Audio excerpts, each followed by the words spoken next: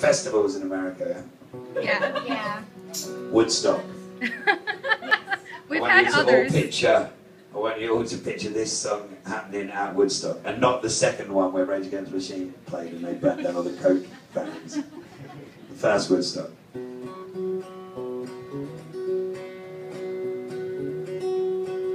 I met a pretty girl at a festival with a bag of MDMA. We both took a great big dab and went to greet the day. Now I warn you, this shit tastes foul when you put it in your gob. But try to swallow all of it, it'll knock your fucking socks off. So the two of us were wired and the festival's in flow. We wandered round and watched some bands, smiling as we go. As the day turns into nighttime, a fire's being lit. We dance to an unknown DJ and sneak a little kiss.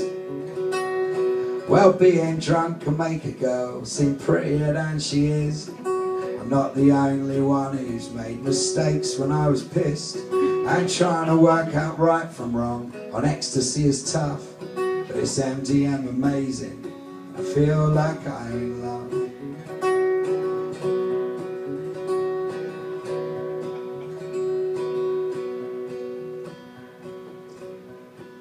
Would you believe it? I've forgotten the second verse. To make it even worse, back home, this is by far my most popular song. I've played it so many times it hurts. And in fact, I don't want to sing you the second verse, I want to sing you the sequel to this song. Because of this song being so popular, it meant I got to travel around the country singing songs about recreational drug use to a lot of different people. And it took me to a town called Bedford, which is a satellite town from London, and I'll be straight with you, it's a shithole town.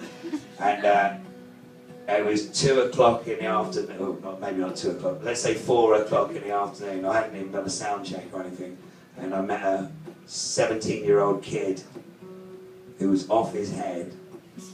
His eyes were rolling and he was gurning and all this shit on a Tuesday, and he said, "I really love your music." I really love your music, man.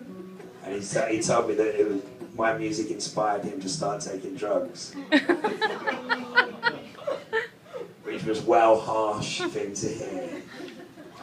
So I didn't really know what to do. So I wrote a counteractive song to try and balance out my karma a little bit. So this is my anti-drug song. It's called The Children of Bedford. But there's a time and a place for everything. There's a time to be quiet, a time to sing. There's a time to get drunk, a time to stay sober. There's probably time to work out everything will kill you. And sometimes if you laugh too much, it's gonna make you cry. Are you really, really happy if you're always really high? Everything in moderation and one thing at a time. Cause it's never been a secret what the drugs do to your mind. And just cause I've got a song about MDMA, but that don't mean that I think you should take it every day. I'm glad that the children of Bedford like my songs. I hope they don't interpret them wrong and start doing it for the thrill, forgetting about the fun and end up getting lost in a dangerous world of drugs. Well, I was 15 years old when I started smoking weed. $7.50 for a tink of ash from Andrew Chinnery. We'd all go down the steps at the park.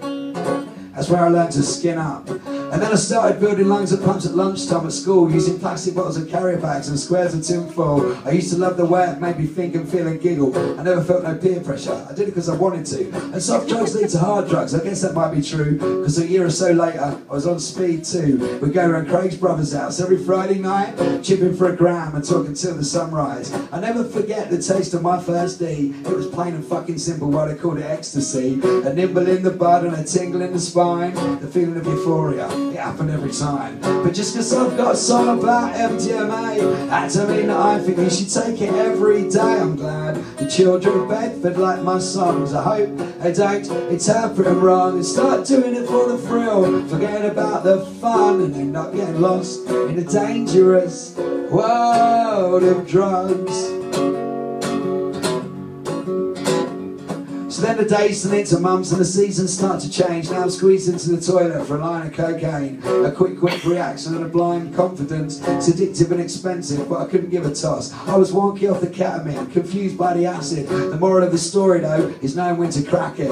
Know what you can handle, know when you should stop. And don't take folk singers as role models. And just because I've got a song about him, that was the good line. I've done the good line. Let's have a clap for the guitar. Woo! A clap for the song. Woo! I know I'm working you hard, guys, but I have come a long way and I'm going to wait for a lot of hours.